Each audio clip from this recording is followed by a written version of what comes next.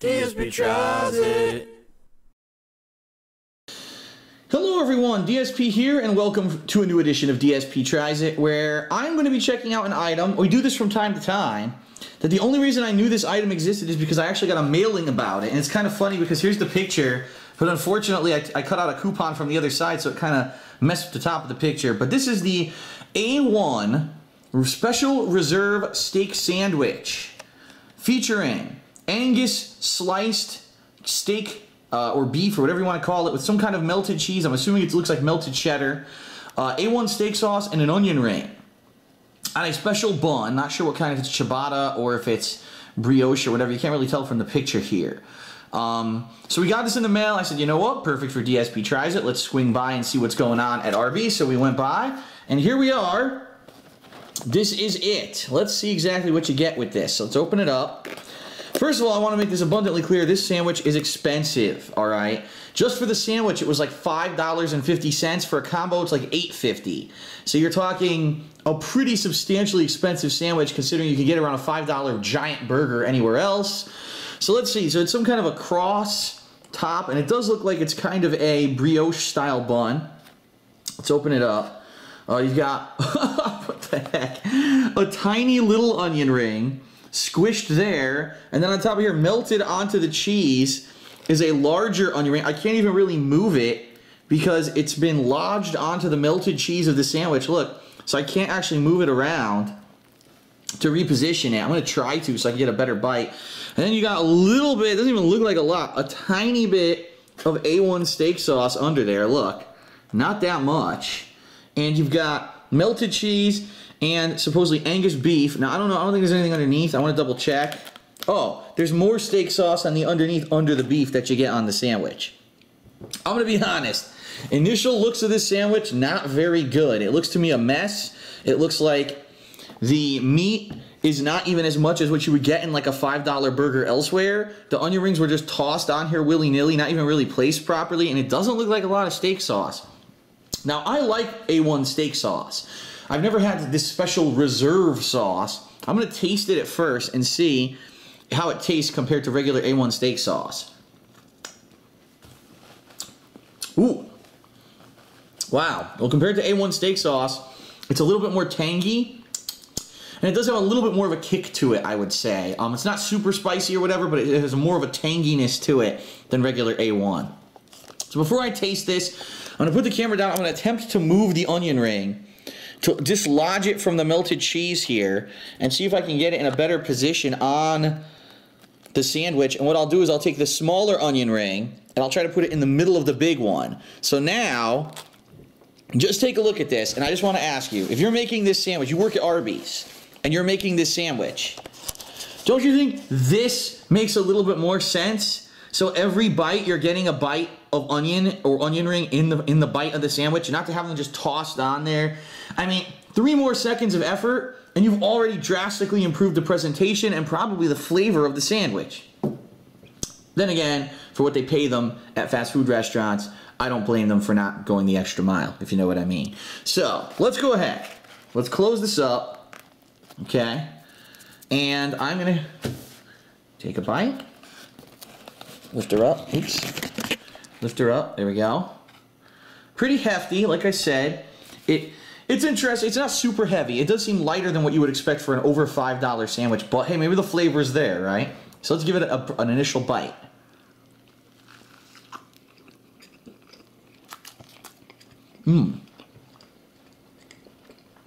Well,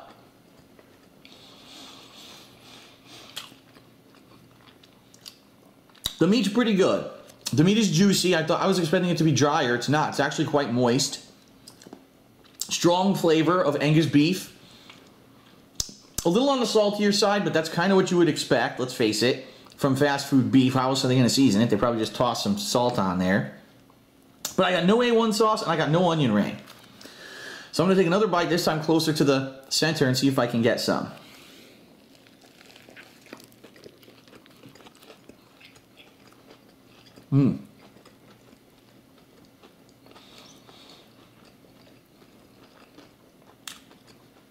Well, much better overall.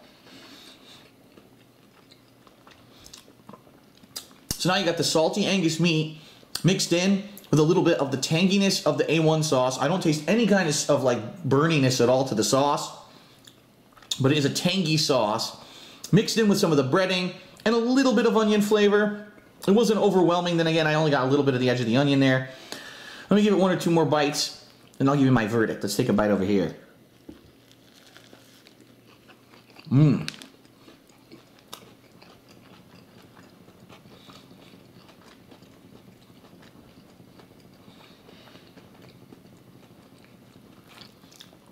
That was a good one, because I got a bite of both onion rings, as you can see. And a little bit of the tangier sauce in the middle there that was on that middle onion ring.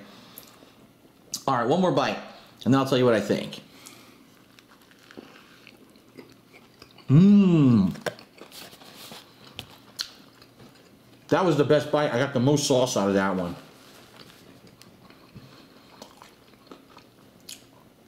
Because there was sauce on the underneath that I got in that bite, and it was quite good. Okay, so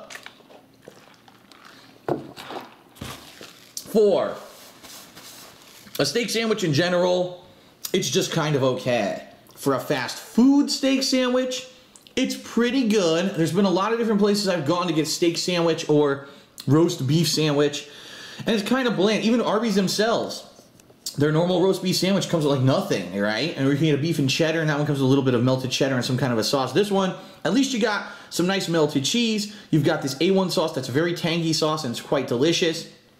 The onion rings are the one thing in this that's kind of like, because they don't really jump out. All you really taste is breading and a little bit of onion flavor.